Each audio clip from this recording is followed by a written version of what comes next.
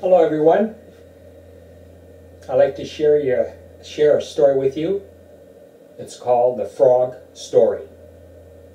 Once upon a time, there was a bunch of tiny frogs who arranged a running competition. The goal was to reach the top of a very high tower.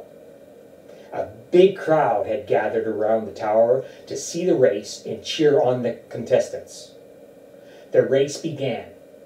Honestly, no one in the crowd really believed that the tiny frogs would reach the top of the tower.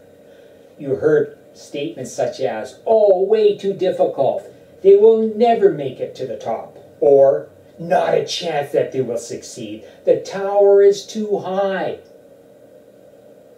The tiny frogs began collapsing, one by one, except for those who in a fresh tempo were climbing higher and higher.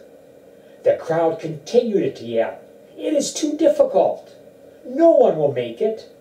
More tiny frogs got tired and gave up, but one continued higher and higher. This one wouldn't give up. At the end, everyone else had given up climbing the tower except for the one tiny frog, who, after a big effort, was the only one who reached the top.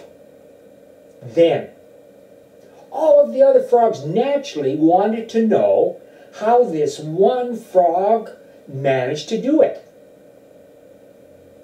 A contestant asked the tiny frog how he had found the strength to succeed and reach the goal.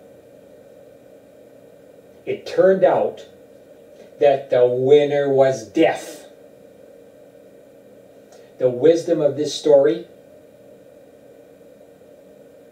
never listen to other people's tendencies to be negative or pessimistic, because they take your most wonderful dreams and wishes away from you, the ones you have in your heart.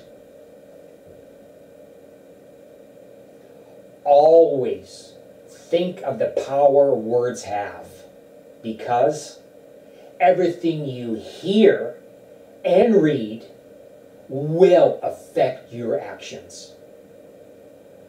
Therefore, always be positive, thinking, feeling, and visualizing your goal or goals.